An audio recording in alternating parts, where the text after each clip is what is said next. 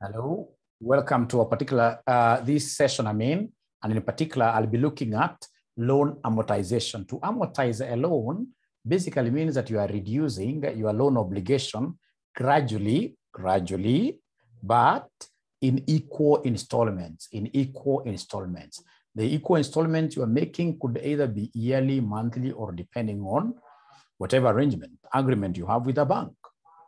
So I have a question here where they have given us the loan, which is $1 million borrowed. And then we have number of years are 3. So they want us to pay in 3 equal installments. And then R is 15%. So remember this N, 3 years, gives us 3 equal installments. So the installments here will be annuities. And if it's annuities, then we have to use PVFA.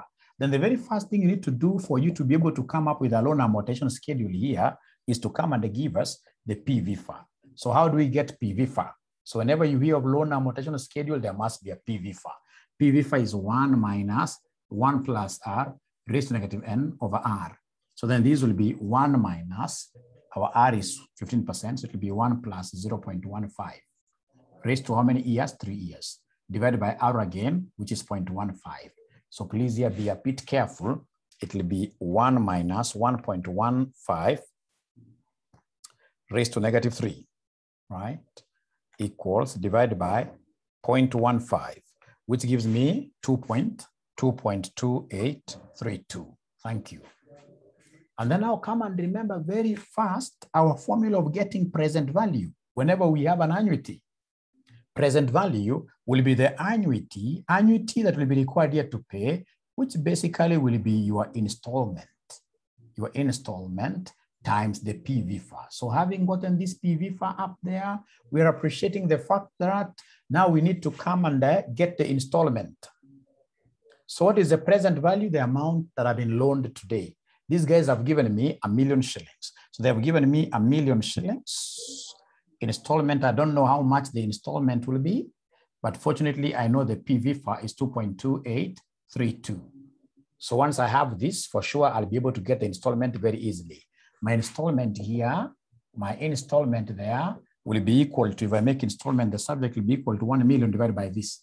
It will be 1 million divided by 2.2832, which will end up giving us what figure, somebody? Which will be 1 million divided by 2.2832, which will end up giving us 981.78. So that is the installment per annum. So once I get that, the next thing that I need to do is to come and now provide what we call a loan amortization schedule. A loan amortization schedule. So come and give us a loan amortization schedule. So loan amortization schedule, what do we have? We have time here.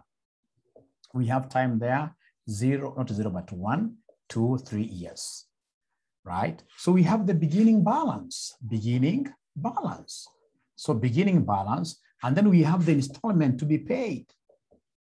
The installment to be paid there. And then after installment, of course, we have the interest amount in this installment, and then we have the principal amount, and then lastly, now we have the closing balance. Lastly, we have the closing balance like that.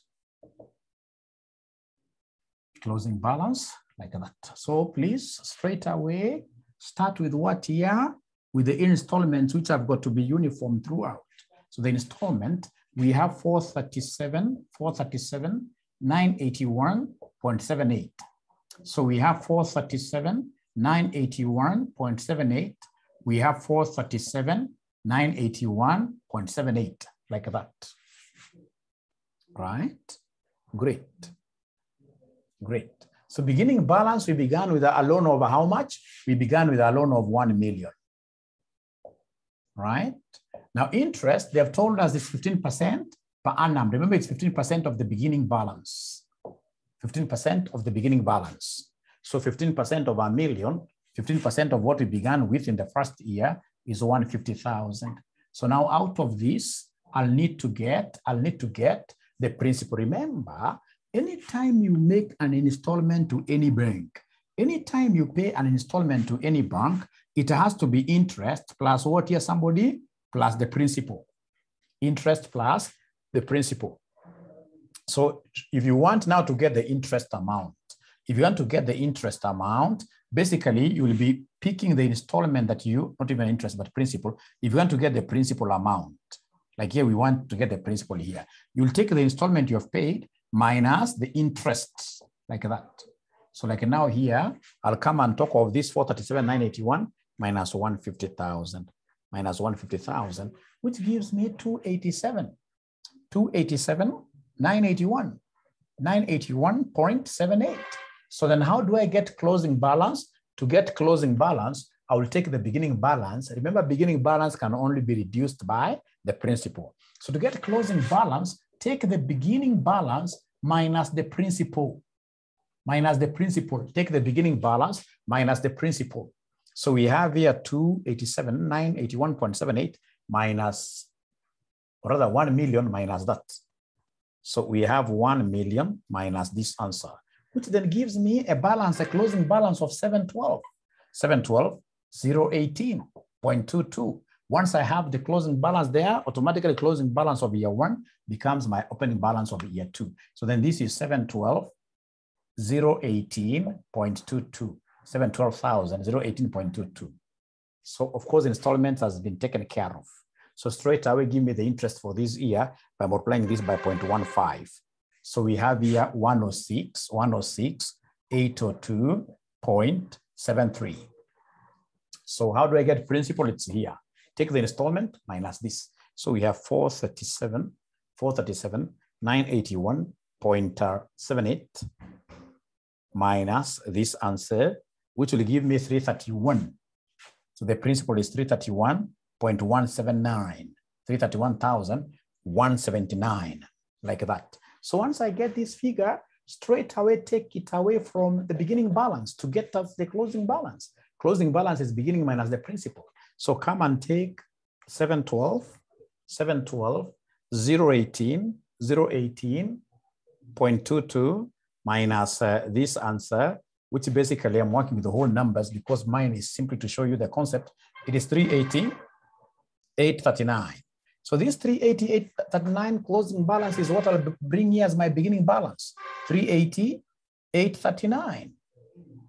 So having picked it here, I'll be able to use it to get the interest, which is 15% of the beginning. So times 0.15. Then what do I have here at the end of the day? I have 125 point, can't even leave the point for now, 125, right?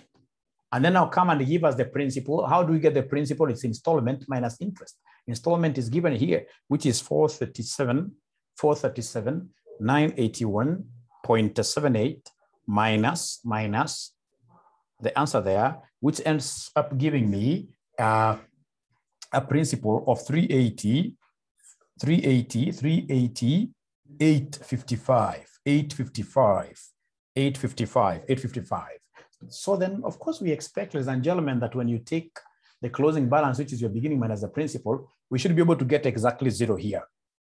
But at times, because of what here, rounding off errors, like now you can see here, you're going to get a negative something, but you don't show that negative something. You write what here? 0 there.